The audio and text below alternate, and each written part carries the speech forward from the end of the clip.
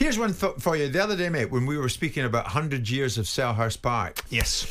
I liked the story you told when you looked at Selhurst Park when you were a kid, and all eyes on the place. Your dad played for them. The stadium and the club mean a lot to you, but the stadium means a lot because of the memories that it's thrown up, as far as you're concerned, over the years. You still, in an ideal world, you still want the best version of it if you can get it. Yeah.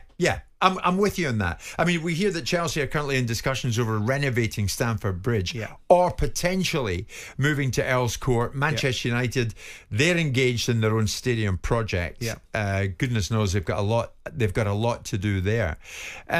Is it impossible to keep the stadium with the heart and soul that it's always had in this era of mega modern multi-purpose stadiums?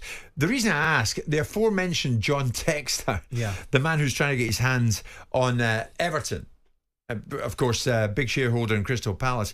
Textor surprised us and he says, I don't like Tottenham. I go into that stadium and I think it's too nice. I remember the first couple of games I went to there, and the people I was with were like in this banquet hall. And I thought, this isn't football.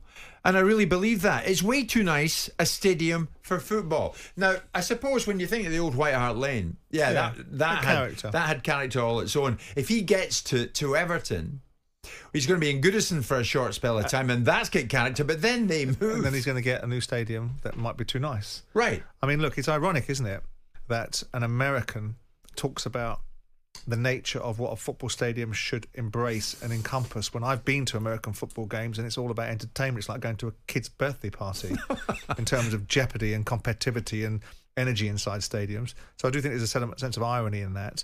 I think the balance is that whilst we love to tip our hat to what we grew up with, most football fans expect environments that are very much in keeping with the modern day way of living in this world. They expect toilets they can go to. They expect food and banqueting environments. They expect digital access into football stadiums so they can get in quick and get out quick. They expect all the concourses to be fully geared and enabled with the right retail presence, the right food presences, and all that comes with an infrastructure that's been built in stadiums that are 100 years old. It doesn't work. I don't know what Tottenham Hotspur fans think, but my takeaway when I went to, and it's not because Daniel's my friend, but my takeaway was when I went to Tottenham was your bleeding underground car park is nicer than Selhurst Park in terms of its structure, build and quality. So you're quite envious when you looked at it? No, I'm not envious. I've never been envious of anything. I'm quite admiring of it. I admired it. And you've got this ridiculous wall of sound that they sort of emulated from the Borussia Dortmund build out in terms of the stadium. I think most football club fans are excited and feel that it's the evolution of a football club when they start to build new stadiums and build purpose-built stadiums that are equipped to be able to house the modern-day incarnation of football. So when I grew up, standing at the end of the homestay, watching, being able to stand at the back and end up at the front when a goal gets scored because of the surges and all that, that's all been outlawed by health and safety. The Taylor report rightly came in and reported on the conditions of stadiums. It comes now with a challenge because dynamic stadium movement might not be as advantageous as people thought it was once upon a time, and standing's coming back into vogue, and football clubs are looking to be able to accommodate standing mentalities. But I think it's now an expectation. It's a badge of honour.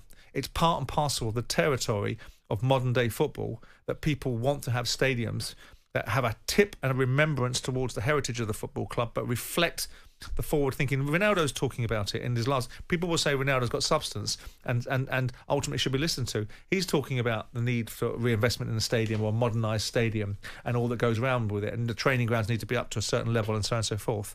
So I think it's absolutely a fundamental, and it's also because of the economics of football now. Whether the people like it or they don't like it, it's just a simple reality that football stadiums have to be utilised for more than just opening the door once every 2 weeks. Exactly. Texter refers to this banquet hall that they were in at Tottenham. Where does Daniel take you when you? Yeah, no, I've been there. I've been there with Rob Segal, the football agent. That has his own box there, and they've got their own. Yeah, they've got. It's magnificent. I have to say it is, and so is the Emirates. Yeah. Yes. I mean, it was wonderful going up to Liverpool when Palace played Liverpool a few times. When you go into their boardroom, they've got a chandelier that reaches the floor, about 2 foot tall. Right. It's famous environment that Liverpool trade on. Yeah. But I think there's something to be said about moving forward and embracing what's required in today's modern age. Very much so. I mean, I think, do you agree that people can be too gooey-eyed over the older stadium in this country. I think you'll never be able to please certain people. They'll be the first people to say they want the tradition, but ultimately they don't like the facilities. Yeah. I'm queuing up to go to the toilet, need more toilets. Okay, well, there's not enough food and banqueting environments. I can't get this, I can't get that, I can't get the other. And to some extent, people want everything. And there's only so much you can give people if you've got an existing footprint or an existing chassis or structure that doesn't enable itself. I mean, but they went crazy, didn't they, the West Ham fans, when they left the Berlin? Yes. The team's better now. There's less noise. Yeah, true. Jim White and Simon Jordan. Monday to Friday mornings from 10 on AM, on DAB, via the talkSPORT app and on your smart speaker. talkSPORT.